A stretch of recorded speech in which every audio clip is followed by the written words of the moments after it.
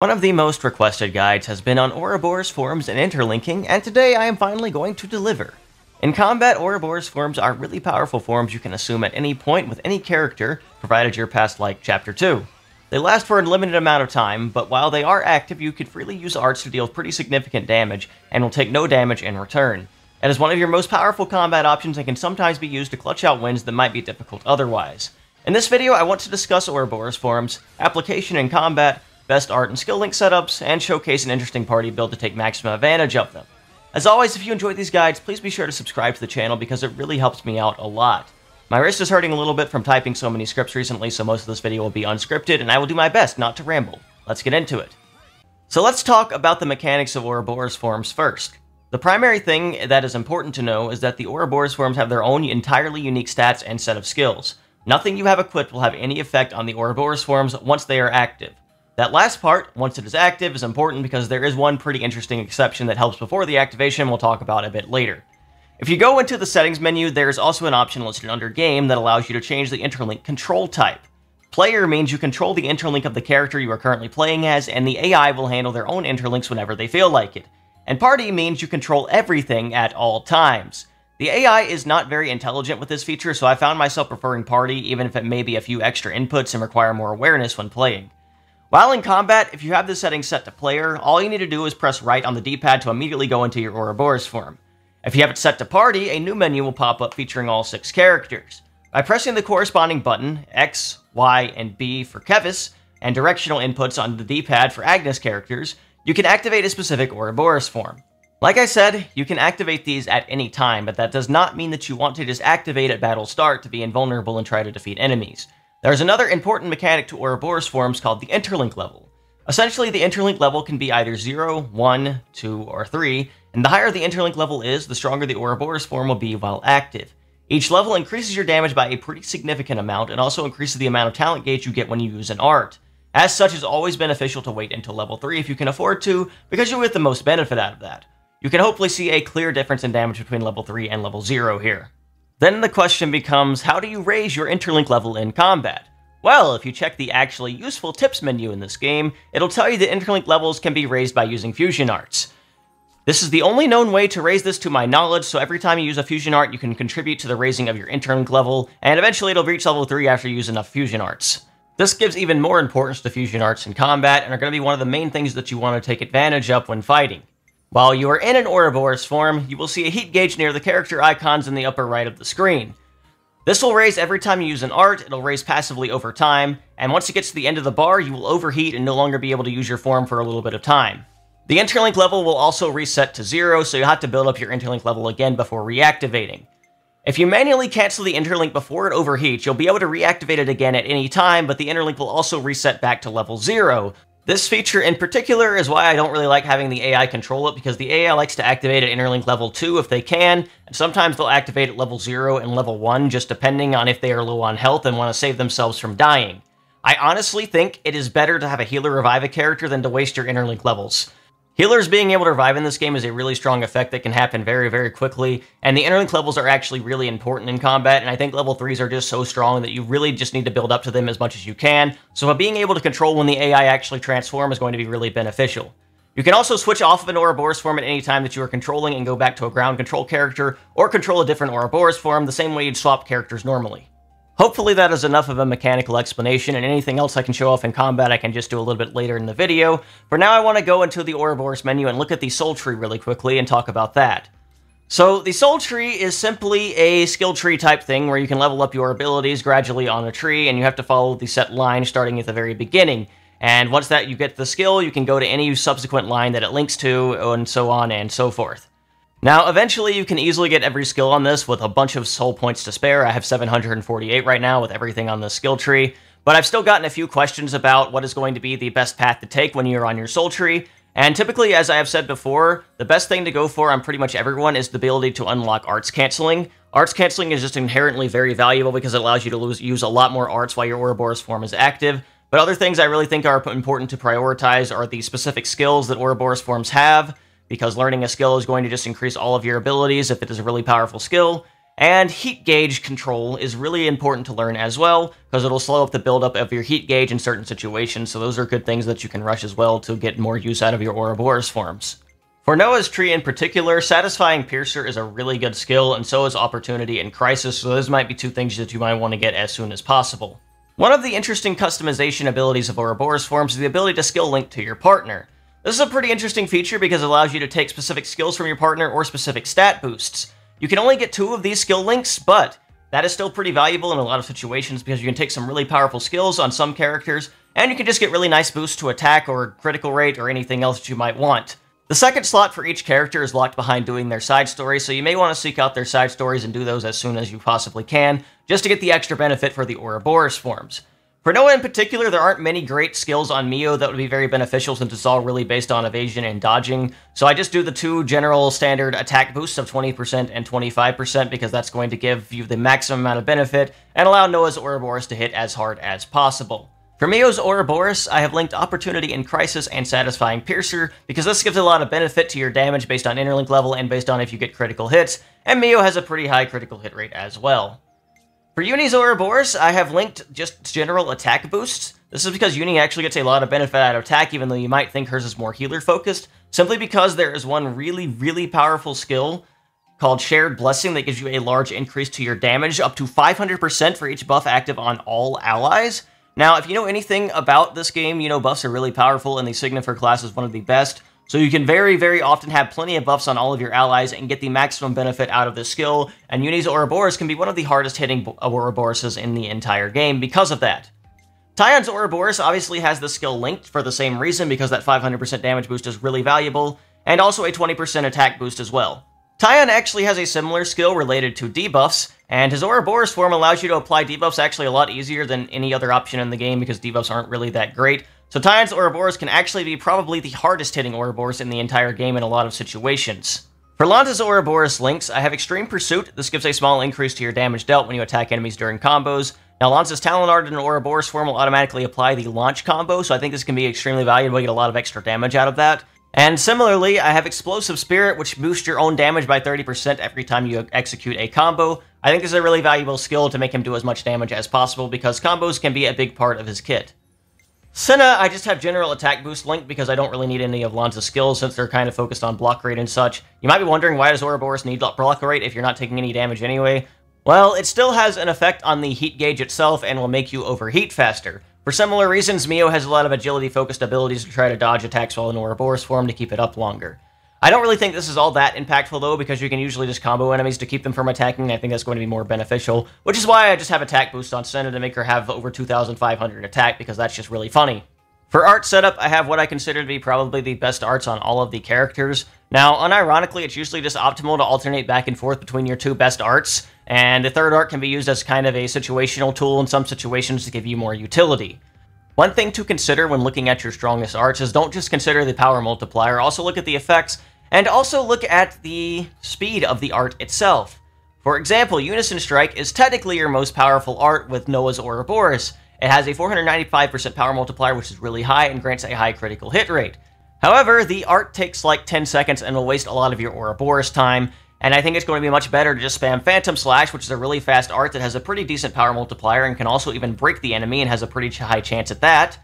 And Glorious Wing, which grants the entire party power charge, along with boosting the power of your buff effects yourself by 50%, allowing your next art while in Ouroboros form, or just in general, to do a lot of extra damage, and it also affects all of your allies as well.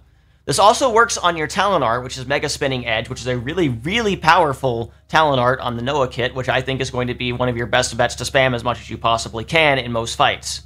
As such, I usually go back and forth between these 2 arts and only use the Smash Art if the enemy is launched. Explaining these arts in too much detail will take a lot of time, so I'm just going to show my general setup for each of these, and you can decide if you think it works best. Radiant Wing, Dual Fang, and Jaguar Slashes on Mio's Ouroboros. I think these are probably going to be your best arts and have a lot of useful effects to them, especially Dual Fang extending the duration of driver combos, or combos I should say in this game. I have Lightning Arrow on Mio as a really powerful unblockable attack. Typhoon Field is an AoE heal, which can be very beneficial to heal your allies if they are in a bad situation and not in Ouroboros forms. And Ether Collider is just a daze on all enemies.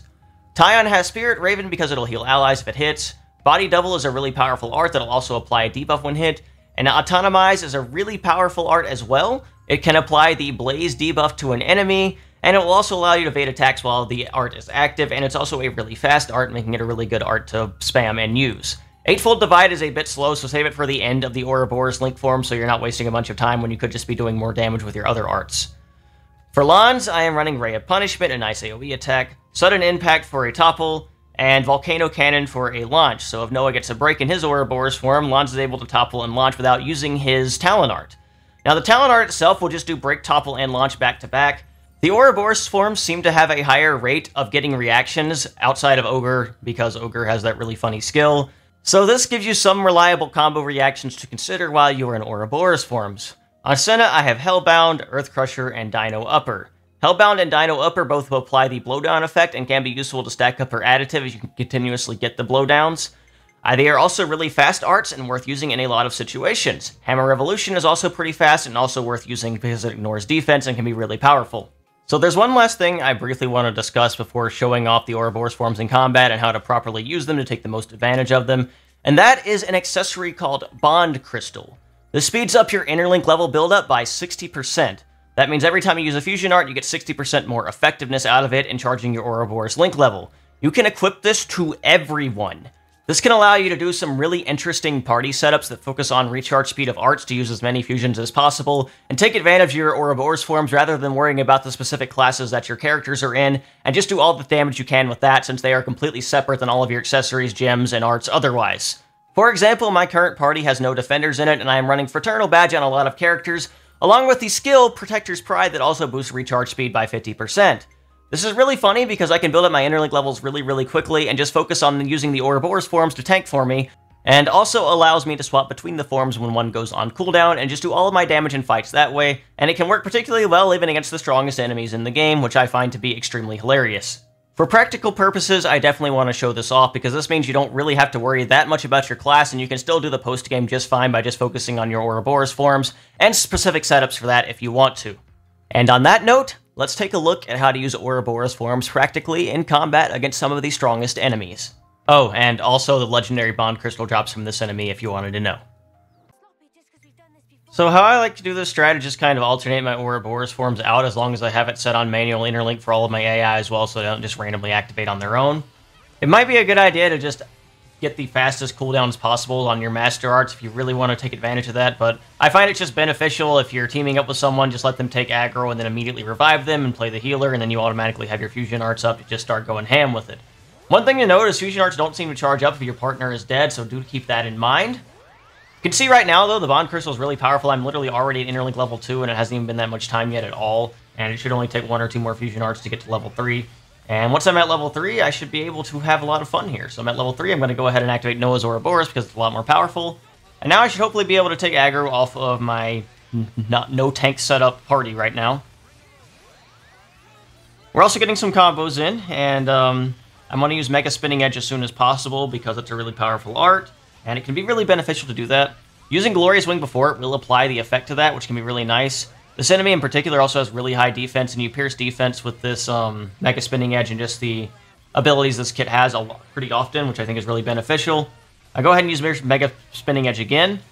It can be really beneficial to wait towards the end of the Interlink timer and using these because you get more power the more later in the Interlink timer you are with Noah's Ouroboros. That's one of the effects. With Tyon, I'm just going to spam Body Double and Atomize as much as I can. I think I said Atomize earlier, which is not correct. And unfortunately, even with the 50% reduction to debuffs with this, it's still a little bit difficult to apply them, but I do finally get some debuffs on there, which will make my damage hit even harder. I've got a bunch of buffs on everyone, so I'm getting that 500% easily at the very least. And Atomize is really fast, it does a lot of damage really quickly. And now I'm close to overheating, I'm going to use Eightfold Divide, and then that's pretty simple there. Now I can just immediately go into Senna now. Senna's Ouroboros, I should say. So you can kind of see just how funny this is. You can kind of just swap between the Ouroboros forms. They're all like level 3, and then just kind of go ham individually with each form, which is one of the funny benefits of doing this, I think. And this is a level 130 super boss, so this is something that can easily be accomplished against most enemies. Now, you may be wondering, does this work on hard mode since I'm on normal mode right now, and hard mode nerfs Interlink some? by making the interlink raise a little bit slower and making you overheat a little bit faster. Fortunately, with this setup, with all the bond crystals, it still raises pretty decently fast even on hard mode, so it's not really a big deal. But you can see right here, just on normal mode, it's like really powerful since you're basically immune to all damage when you do the setup, and you can pretty easily take aggro with your Ouroboros forms to make it not really a big deal that you don't technically have any tanks in the party, as long as you can just kind of survive the initial wave while you're charging up your setup here. So here's the funny dragon on hard mode. I just wanted to show off the Ouroboros setup here as well. Interestingly enough, this one's actually a bit of an annoying fight because he likes to use the ability to make himself invincible pretty often against Ouroboros forms if you apply debuffs and such, so that's kind of annoying because it's a way he clears his own debuffs, but at the same time, it's still not too bad. Like I said, this does charge up a little bit slower. I just now reached level 2, but hopefully I'll be able to reach level 3 really quickly here. I'll probably need 1 or 2 more cancels. Hopefully AI Noah is working on this at the same time. You can set your party to focus on fusion combos to make sure you get the interlinks pretty fast on all of your characters, so that's something you can definitely be doing. And now that we're here, we're in a pretty good spot. This enemy really likes moving around and being annoying, but at the same time, it's still not a bad fight. It's still pretty easy, especially once you get to this point. And you can see right there, you can get pretty easy breaks, regardless, even though this is hard mode. Now, you do see the heat gauge is raising way faster. We're already almost out at this point. And he also invincible that last attack there, unfortunately. But I can go straight into Tyon's Ouroboros now. The invincibles wore off. And we should be able to do a decent amount of damage here. Same kind of spamming body double and atomize.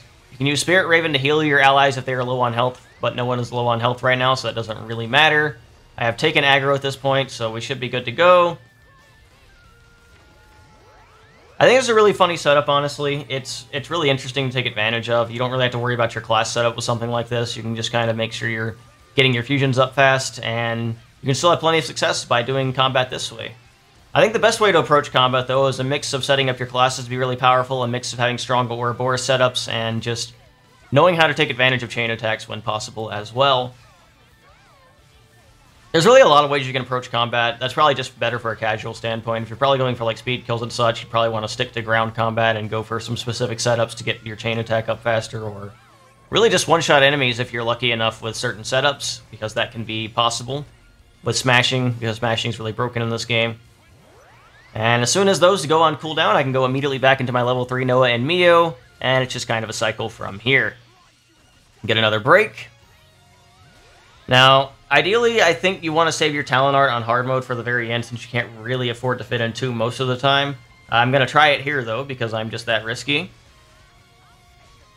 So, fortunately, he's not out of my effective range yet. That's usually half the problem. So, Origin Blade is up, but of course, I don't get it in time. Unfortunate, but that is what it is. Yeah, ideally, you probably just want to save your talent art for the very end on hard mode, because you're probably not going to get 2 talent arts out because of how fast the gauge goes compared to normal mode. At the same time, though, you can still easily have like 100% uptime on using an Ouroboros form, like I'm doing right now, so it's not really a big deal. I really don't like this invincibility effect, though. That's really annoying. But at the same time, I chose to fight this thing and show it off on hard mode, so just something you got to deal with sometimes. It doesn't really matter that much. Sometimes you're still doing plenty of damage here. I'm able to get the talent art off before the overheat, which is really nice. I'm currently checking the interlink levels in Senna, and Lons are not quite there yet, so I'm going to go ahead and swap to Senna and get level 3 up myself, and then activate. I like using Senna over Lons because Senna just does a lot of damage. Makes good sense to me there. Senna should be invincible to this flame attack that's targeting her. Unfortunately, Tyon gets one shot, but we've got like a bunch of healers in the setup, so Mia should be able to revive pretty easily. And at this point, we can basically just kind of stall at this point and finish the fight pretty easily, no matter what. So we're really in no danger here. I think I just go ahead and chain attack after this, and the fight's basically over from there. I'm not going to show all that off, though. All in all, though, Ouroboros forms can definitely be really fun to use. They can do a lot of damage, and you get a lot of benefit out of taking advantage of that and using them properly. I think that's probably going to cover it for the general gist of the guide. It's really, really easy to take advantage of this kind of setup if you know what you're doing, and it's really, really fun, too, because it's a different kind of playstyle than focusing on your class setup and all of the setup options there. This is really easy to set up as long as you have the SP to do it. And if you're earlier on in the game, you can still kind of do something like this and not have too many issues. Especially if you have all 3 fusion arts, that makes your Ouroboros interlink levels charge up pretty dang fast. And there are weaker versions of the bond crystal that I have that you can set to make your interlinks charge faster. I think there's pretty good accessories to take advantage of if you really just want to spam interlinks as much as possible, but you are a bit limited by the overheat gauge, so do keep that in mind. And in some situations, you may not even have to worry about the overheat gauge that much as long as your AI is doing fusions properly, so that is something that can be helpful as well. You might not even need the accessory if you're trying to do a super proper team setup. I just think this is really funny to take advantage of. Regardless, though, as I think I said, that's probably going to cover it for me, so I hope you guys learned something from watching this guide. And if you did, make sure to subscribe, like the video, comment down below, and tell me what you want to see next. I will probably be doing a lot more class guides in the future, and I have a couple other things planned as well, so I hope you guys are looking forward to that. And as always, thank you guys so much for watching. I do appreciate all of the support. Have a wonderful and blessed day, and I will see you soon.